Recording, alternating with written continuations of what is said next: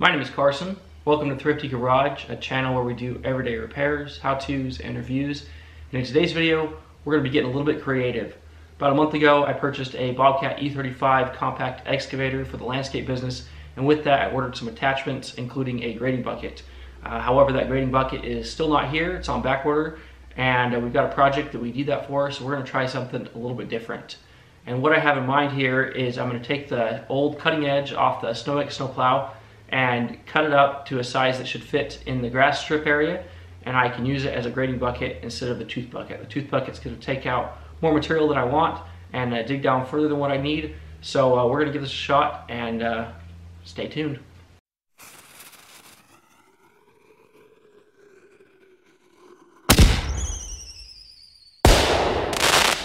Okay, I saved this cutting edge from the snowplow. I knew I saved it for something. So I'm going to cut this down and maybe do like a, what is this, 1, 2, 3, 4, 5, 6, 7. I think this is a 8.5 foot blade. So maybe we'll do like a 3 foot section and a 5 foot section. And I'll use this as a grading tool for the mini excavator.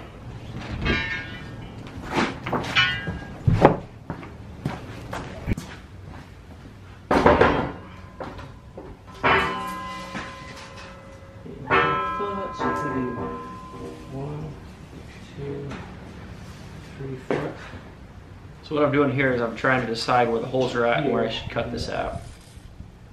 2 foot 8. 2 foot 8 or 3 foot 8?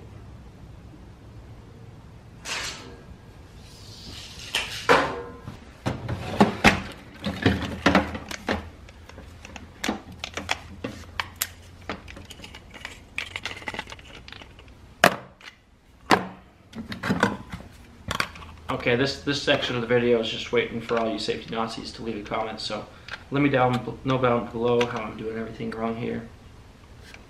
Don't worry, it gets worse.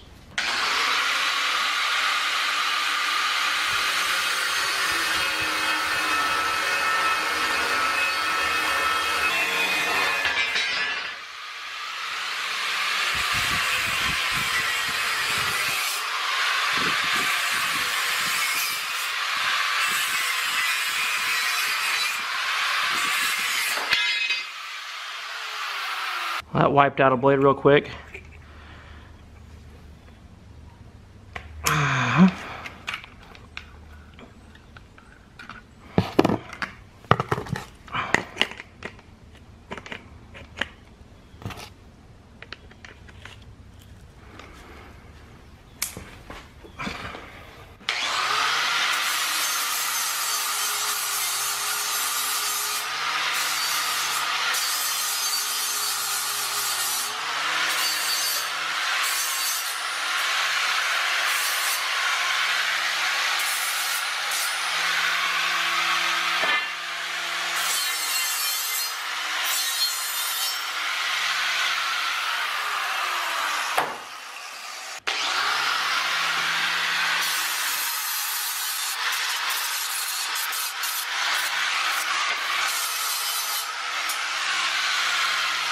Okay, how's she look? It looks pretty good to me, good enough for who it's for. I think that'll work perfect. Let's take you to the job site.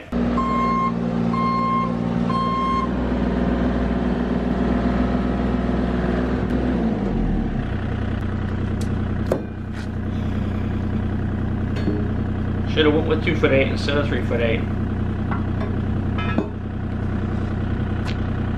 This is a 2 foot digging bucket.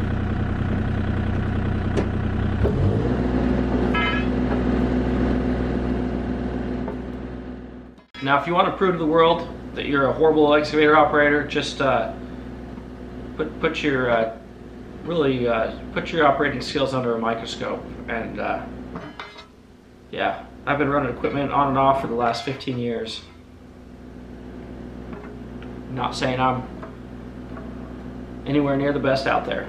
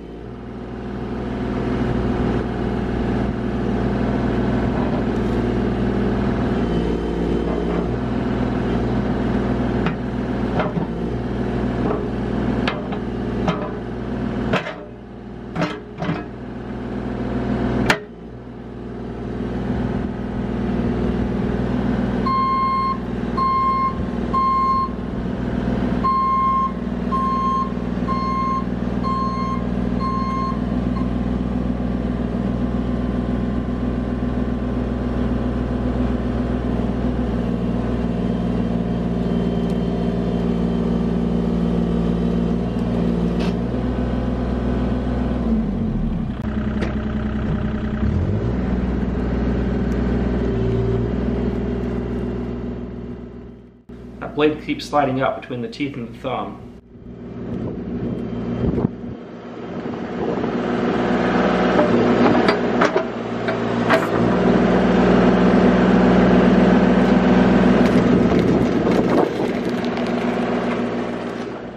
Well, at this point, I had just about given up on the thing entirely. It just wasn't working the way I wanted it to.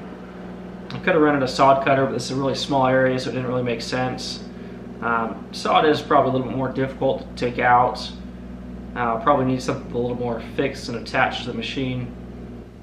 Kind of using the underside of the backside of the bucket here worked out pretty good. I still ended up just using the tooth bucket and digging down. It wasn't working the way I wanted it to. Maybe this grading edge, or whatever you want to call this, will work out good for me in the future. But it just wasn't jiving with me today. Had a job to get done, so I just pushed forward.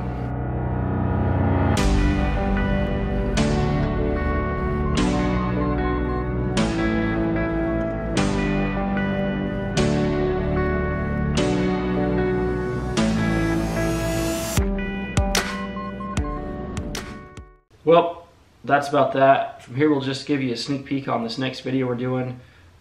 We did a landscape improvement project at this house, and this was just one section. This is the section that had grass. The other areas were already planter bed.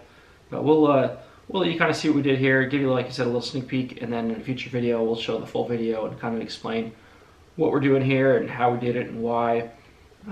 Yeah, we'll turn on some music and let you enjoy this.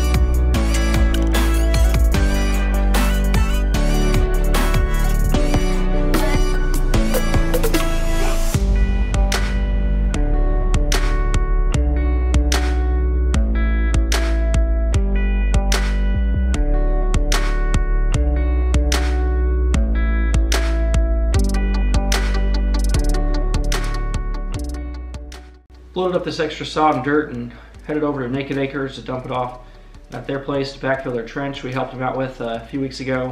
You can check out that video on our channel, or they've got a video on their channel as well showing that pipeline install for their cattle.